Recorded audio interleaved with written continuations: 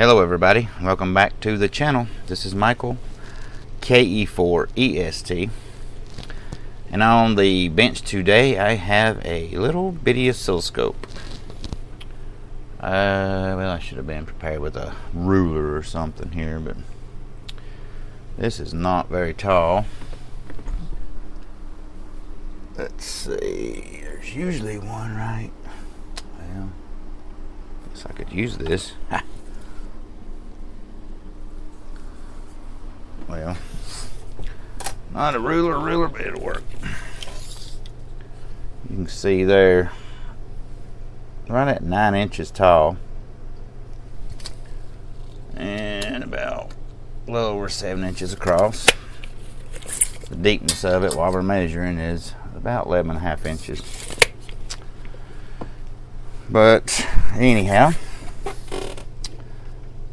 I've really got to oil this chair here.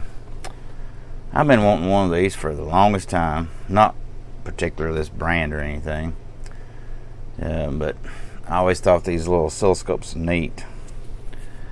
And you know, I think I mentioned a time or two before, back years ago, I did have a couple of them that, you know, meant to be restored at one day or whatever, and then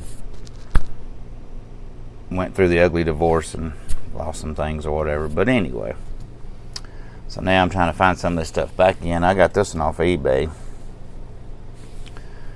and it says United Electronics Laboratories, or UEL. You can see down here. This, I cannot find a schematic on this or anything like that, but I did find 1940s. And this United Electronics Laboratories was a... Now, if anybody knows anything different, or, you know, please put it in the comments down below. I would love to see it. If you know any more about this, or have access to a schematic or something. But from what I can figure out, this was a electronics school.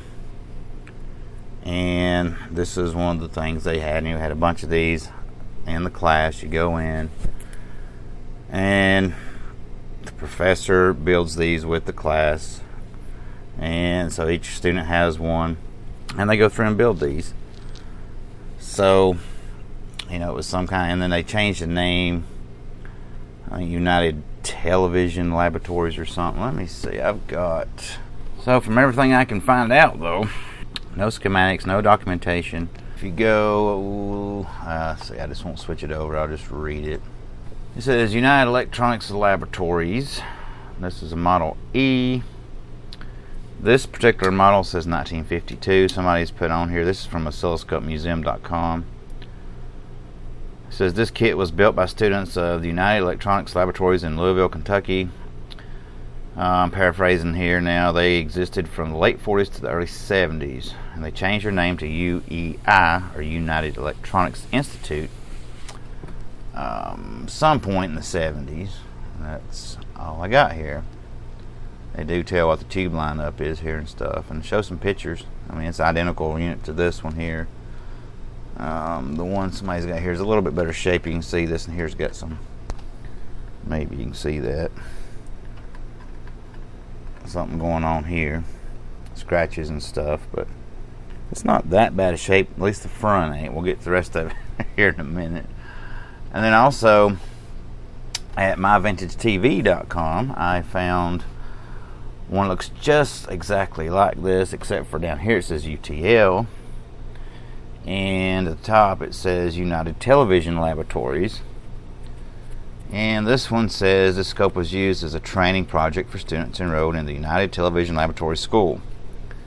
The school started off in the 1940s, on and on and on. Later changed their name to UEL. Okay. So all I did was, well, they changed their name. We're going to use the same model and everything, and, you know, we're not going to change it. We got thousands of these things already, you know, made up, or the chassis made up. We'll just put UEL instead of UTL on the front of it. But okay. But anyway, so that's all I can find on it. So if you've got any information or anything, you know, please post it below. Be nice to have a full schematic and maybe something else on this. But everything seems to work,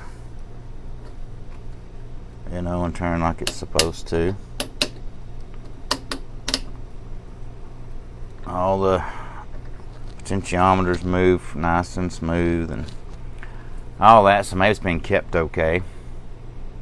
You know, to a point. There's something here, and I don't know if that's scratches or it looks like something where, you know, those little bugs or something crawl around and leave their little trails or something. I don't know if that'll come off or if I think that's actually something that's got on it that's etched into the paint here or something, because I can feel.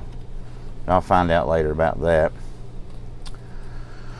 But anyway, you know, it's just a, you know what, maybe 1 to 5 meg scope, something like that. It's a 2-inch tube in it here. And that tube is a, or at least what I found out, is a 2AP1-A. 2 Alpha Papa 1-Alpha.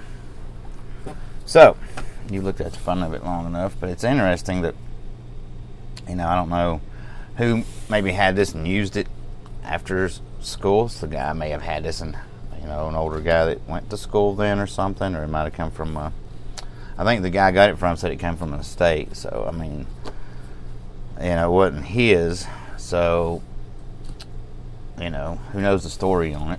But it's kind of interesting. Turned around, look on the top here, you can see that is definitely, you know, some kind of just a pull handle that you buy at the hardware store. You know, brass, that's all that is right there. And then if we pick it up here and turn it around, we can see a little bit in this rear end. You can see it's got the transformer there, and it's got 2 other transformers or a choke maybe. And then we'll flip it over here and look at the bottom of it here. Flip over to the other camera. So, what do we see here? We see that this is definitely original.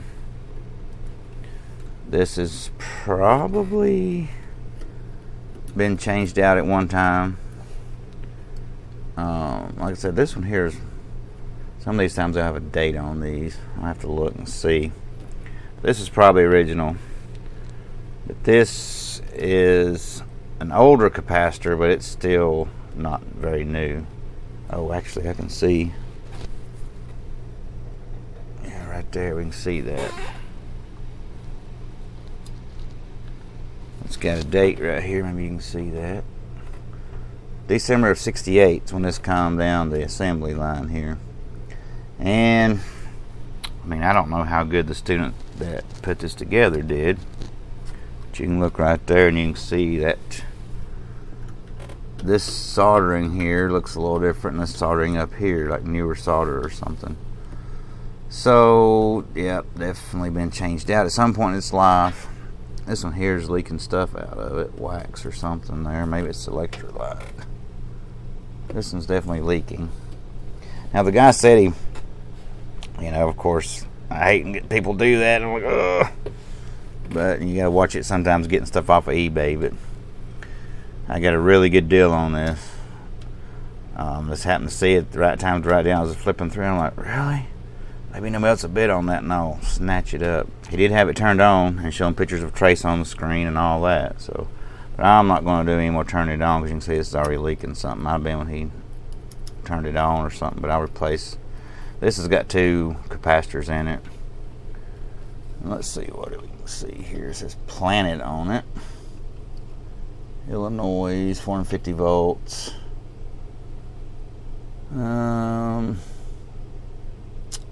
8 plus 8, so there's two 8 microfarad capacitors in here. Transformers right here. Let's see, coming out. This is probably a rectifier. So that is going to be replaced for sure.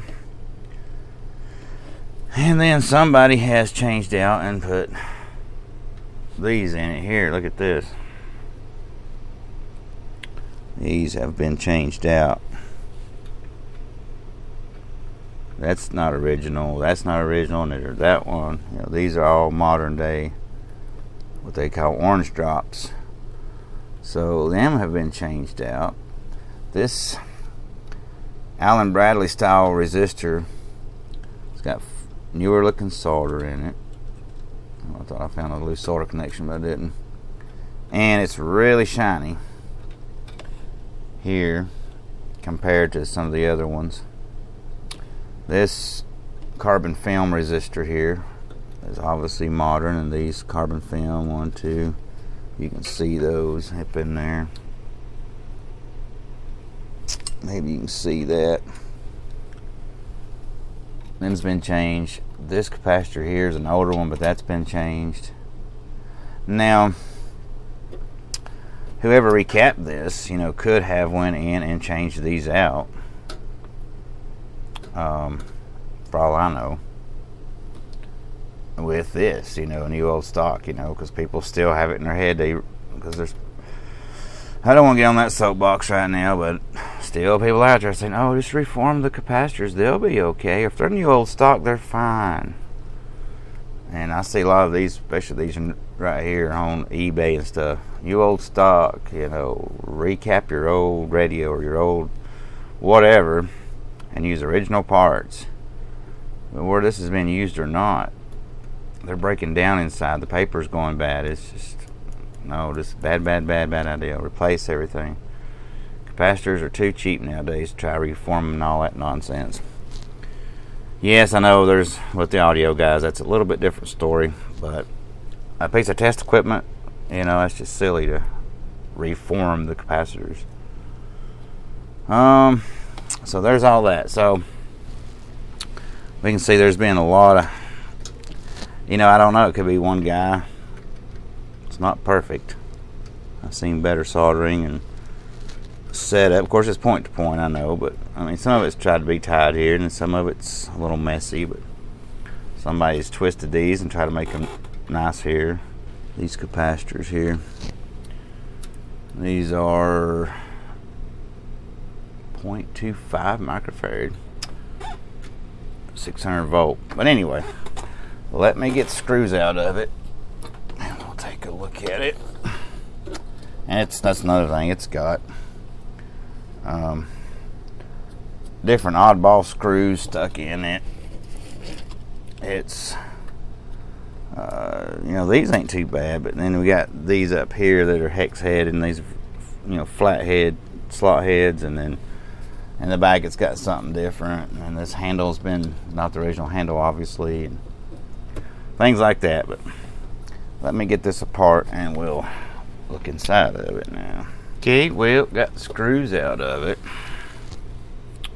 Looky right here. You can see that. It's a arced burn mark there, and some of the metal's missing. Somebody had a bad day somewhere here. And this, I don't know what this is all about. This does not look right. It could be. But I do not think. Thought that was fused there for a minute. I don't think this is the original line cord, but it's just stuck in and going down in there like that, which may be fine, but it's just stuck in through a hole there with no grommet or anything. Not the best idea. And let's turn it around here, and well, you know, we can see the inside a little bit more here. Now the tubes are taken out of it. I've not put them in yet, but the guy said he pulled the tubes out, and you can see he stuck them in a box here, and he's labeled them. And he was even nice enough to save a little time. Some of it you can figure out to save a little time. You can put a little legend in there where he pulled them out of and what went where before he.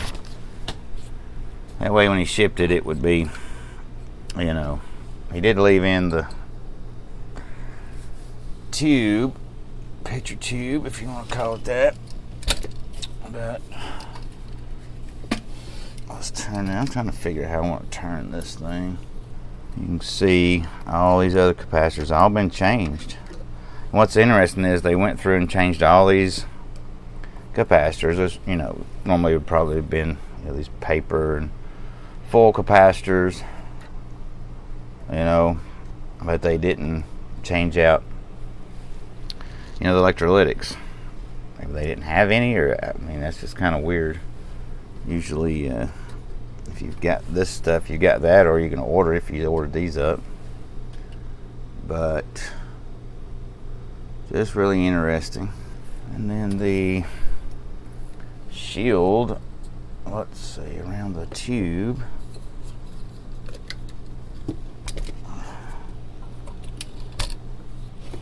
It's all intact. A little loose right here though. Now that's loose, that's got to be tightened up, but it's not a big deal. So that's it. It's got some rust going on here on the transformer. It's going to be kind of cleaned off a little bit. So do that and clean that up. Do all that.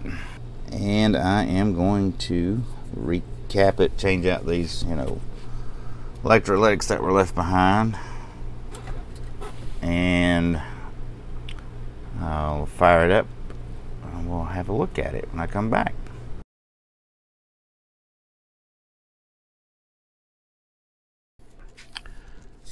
Alright everybody, I am back here and I've went through this, and you can see mainly what I've done. This here's been all redone, tidied up to get some noise off the screen, and that took care of that. This here is still just going through there, no grommet. That's because I'm going to take more of this out later on and put some curve tracer parts in here probably. So instead of redoing all this nice and pretty and then tearing it back out to use this room here, these here I'll probably move. That's just going to a ground. I can move those over or replace it with a different one, and put this in. Plenty of room here to maybe move this around, do whatever I need to make this have plenty of room here. I replaced these electrolytics mainly. I cleaned all that up. I did go through all the resistors, and every one of them's pretty much spot on, you know, real close to tolerance. Of course, none of them was spot on. If it says 220 ohms, it wouldn't turn 20.00, but it was close enough. Changed all these electrolytics out. 1, 2 there. That was that can that was in there. And over here, replaced this one. And this little one right here. It's been replaced. So let's see, that's pretty much all I did on the bottom. Cleaned some things up, like I said, and test everything. Everything tested out good. Then on the top, when I took this transformer out to clean everything, I went ahead and just put a new coat of paint on it. So that's good and done. I checked the tubes. I had one back here that was weak, so replaced it, one of the rectifier tubes. I still have not found a schematic on this. I've looked and looked, and I started to go through and reverse engineer it because it ain't a whole lot to it. But for now, I think I'll just keep looking and see if it comes to it and I need to. It'll take, you know, a couple hours one evening to sit and just trace all this stuff out. And we can, you know, make a schematic up. This CRT here, took it out, cleaned it, put it back in, tightened this shield up. And I've noticed if you look, these are not too hard to find, some new old stock ones. You can find these CRTs pretty easy still right now, and they're not Relatively, they're not too awfully bad in price. Probably about $40 or something like that. But new old stock, so never need one of those. This one here is pretty good. You know, you think with this thing being something that's used, you know, for training or whatever, it may have some burn-in on it. But I don't know if this was used for training and they kind of went through it a few times and the next class comes through and went through the same ones, or if part of your, you know, tuition to pay was build an oscilloscope, take it home with you. They, you know, had another one for the next year or whatever for the next class. I don't know. But anyway, I didn't have this cleaned up. It's got a little surface dust on it here. Cleaned some other stuff in the shop and got a little dust on it here before I done that yesterday. But anyway, I don't know what, I didn't realize I got it that dusty. But anyway, so this tube here, a 6x5, was the one that was, it was showing weak. It would still come on and work, but it was showing weak. And if you look at the one that came out of it, is a JAN, which is Joint Army Navy 5852, and you know, from Bendix and all that. I found some of these online. Just, it says right on them, you know, 5852. You can see right here there's some kind of, I don't know if it's trying to get gassy there or what, but yeah, this one here, one side of it's not working right. It's working, but it's real weak. I mean, they want arm and leg for these things if it says 5852 on it. If you just get a 6x5 GT, then you're good to go. So I did all that, replaced all that, cleaned it up, cleaned all these contact switches and potentiometers, and believe me, they were dirty. When I turned it on and went through it, you could see the trace, and you move those controls just a little bit and the screen would go all crazy, and just touching them and trying to just wiggle it just to get it to settle down for a second so I could test it out. I was like, okay, that's got to be clean. So turned it off, discharged capacitors, unplugged it, cleaned those things out. Now they're working better. That's what I did. So let me set up what I'm going to do. I'll just set this here, I guess. What I'm going to do is hook up my external curve tracer that I built and use that for testing it and showing you the screen on it, because I mean, it's not really exciting. You know, it's just an old neat device. I just thought it was neat to take it and make sure it's going, keep it going, and maybe even use it, like I said, for a curve tracer. It'd be a real neat little small curve tracer set off in the, you know, I've got plenty of oscilloscopes, but this one will be a little bitty 2-inch tube and, you know, 2-inch CRT on it, and be kind of neat. But I don't know, it may get a little aggravating, the small CRT, but we'll see. But let me set that up and I'll be right back. Okay, so I've got it set up and focused in there. I've got some of the lights dimmed down a little bit so you can see this, because while I had it, you wouldn't be able to see the screen. This is the intensity control here, and it won't go completely out. If I go any further, it's also the on-off switch. But this is it here. So you can see horizontal gain works. If I put these together, see vertical gains will work in there. And it does get blurred toward the ends. I don't know if that's just the circuitry in here, the way the CRT is. They don't do that with this on other oscilloscopes with my curve tracer, so I don't know. You know, this side's sharp around the bottom, it's blurred at the top, and you can get that a little bit better. It's always, it ain't a nice pretty straight line all the way across. But anyway, this is just a good thing to show you, you know, way to show you the controls here. So here's my vertical centering. It was, I'd be messing with this and it'd shoot up here like this and have sparklies on the screen. And I think the horizontal gain was that way. They was all a little touchy. They was all, you know, moved good, but really dirty inside. But there it is. It's working. I just thought it was neat. Put a capacitor across it here. So we can give it a little more probably vertical gain. Make that more of a pretty circle. Just don't have any kind of stigmatism control or anything inside. And so that could be something that could be added. It'd probably clear some of this up.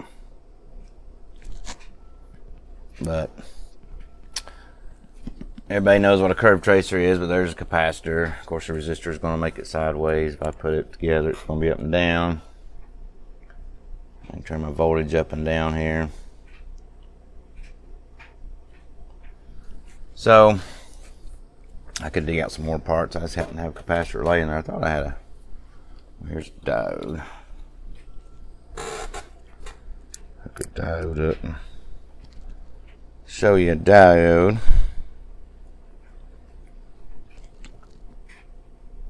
See how that's gonna, right there's about 0.7 volts. It's not a Zener diode, or you get around in here somewhere and shoot up the other side. But anyway, so I mean, it'll work. It's not too bad.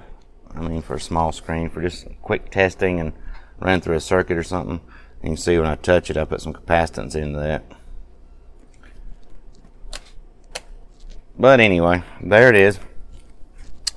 Hope you've enjoyed seeing me resurrect this little thing. And if anybody's got a schematic or can find a schematic or anything, you know, UEL, UTL, like I said, first video, this is model 8, or no, wait a minute, model E.